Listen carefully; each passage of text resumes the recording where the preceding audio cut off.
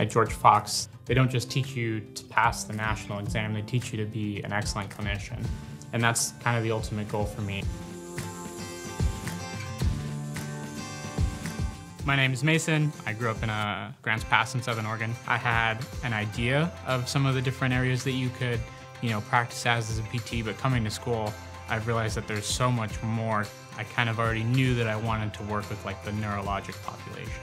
And now I'm getting some experience with kind of inpatient neuro, and I feel like neuro is where the Lord is calling me to practice. I feel like that's where my blessings and my strengths would best serve the population.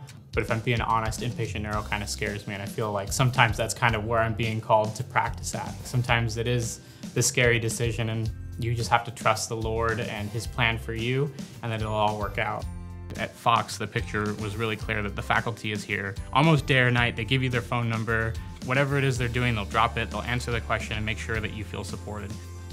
All of the faculty are involved in research and something that interests them, and they're trying to find ways to better treat all of the patients that we're seeing and what's going to give the most benefit to the patient that we have right in front of us. Came from socioeconomically challenged family. My dad passed away while I was an undergrad, and my mom has a couple health issues. I wanted to stay close in case anything happens.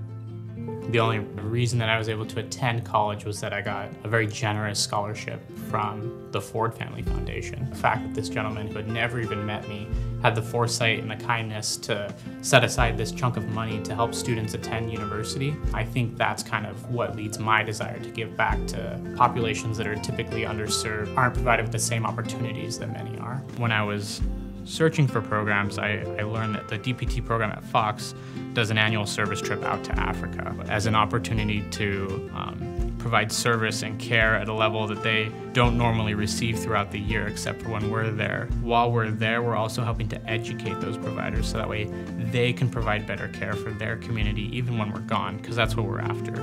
The major challenge to my faith was in undergrad not attending a Christian university. I kind of fell away from the Lord a little bit. I didn't spend as much time reading scripture, surrounding myself with people who loved the Lord. That was something that was hard for me, and I didn't even notice it in the moment. So coming to Fox was actually such a blessing in that I was then once again surrounded with all these people who love the Lord, and it's at the forefront of their mind and not kind of on the back burner. My faith has definitely been reignited in some aspects just by being in the DPT program here and being surrounded with so many classmates who take the time and love the Lord. One of the biggest pieces of advice that I could give anybody coming into George Fox's DPT program was just to have an open mind. The biggest fault that we could have is not being willing to change who we are for what we could become.